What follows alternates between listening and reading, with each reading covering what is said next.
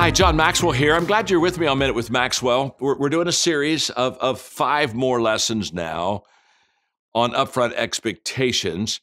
And I'm just going to share with you what I learned about this because I didn't do it well in the beginning. And over years, I grew and developed, and now I'm good at it. I'm really good at it. Let me just give you hope before I teach. I just want to give you hope that it's possible for you to be really poor at something and then recognize it and then really tenaciously go after it and fix it and get pretty good at something. And this was one that I was poor at, and today I'm really good at, okay? And so let me give you the first upfront expectation that I have with people, and that is very simple. It's not about you. It's not about me. It's always about the big picture. In other words, in our organizations, in fact, I was sitting with Mark Cole, our CEO, recently, and I gave him these.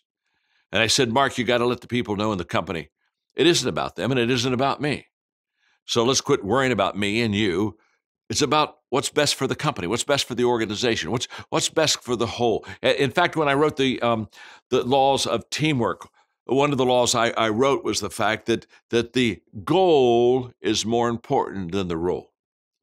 And the vision of the organization, where we're going, what we're trying to accomplish is more important than my little piece of that vision. Now, I'm important, obviously, and the vision won't become a reality without me, but I've got to always see the big picture. This is kind of a upfront expectation, big picture type of deal where I'm looking at you, I'm looking at me, and I'm going to say there are going to be times when I don't like the decision, but I give it up because it's not about me. It's about the company. It's about the organization. And there's going to be times when you're not going to like the decision either. But I want you to know it's not about you. I want you to know it's not about me. It's about the organization. That's a huge upfront expectation because I can tell you soon when you develop a relationship, people are going to get disappointed. In fact, one of my favorite leadership expressions is that leaders disappoint people at a rate that they can stand. Upfront expectations ups that rate that they can stand really higher. Why?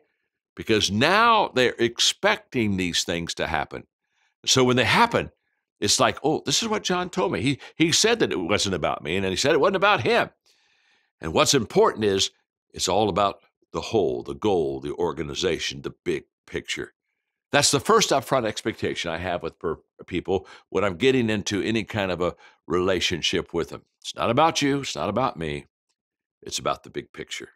Thanks for being with me today on Minute with Maxwell.